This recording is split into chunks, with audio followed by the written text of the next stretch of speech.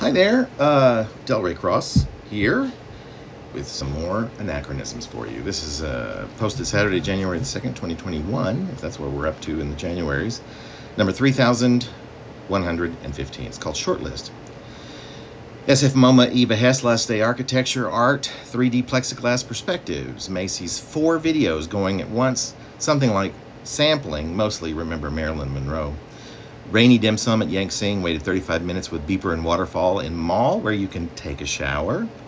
Stranger Than Paradise with bad acting, but it was Jarmusch's first film on student budget or some such, with Hungarian immigrant changing out of her ugly dress in an alleyway.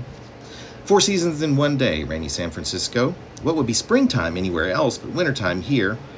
Then the windmills on I-580, like on some other planet, and snowstorm in Yosemite Valley looking for a bear, because they are a problem, out our window and up to Upper Yosemite Falls, which roars all through the night over the snoring.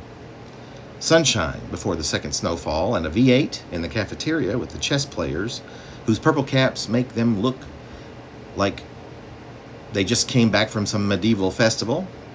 Poems by Christian Langworthy, read underneath Lucille Ball Calendar, the Passports episode.